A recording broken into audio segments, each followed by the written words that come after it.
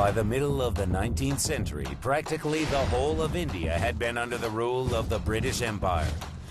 The colonial authorities had imposed a heavy tax, bringing the people into poverty, and were exporting natural resources. And moreover, these authorities absolutely had no consideration for the traditions of the local population, treating them like second-class citizens.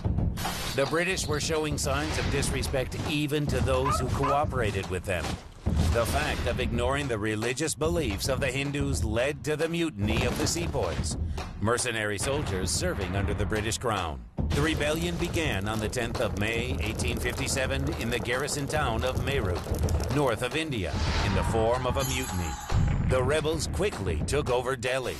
The heroic resistance of the Indian people lasted for 1.5 years. However, the forces were not equal. The colonial authorities dealt with the rebels cruelly. The enslaved sepoys were tied to the mouth of the cannon and were shot right through their bodies for the amusement of the public.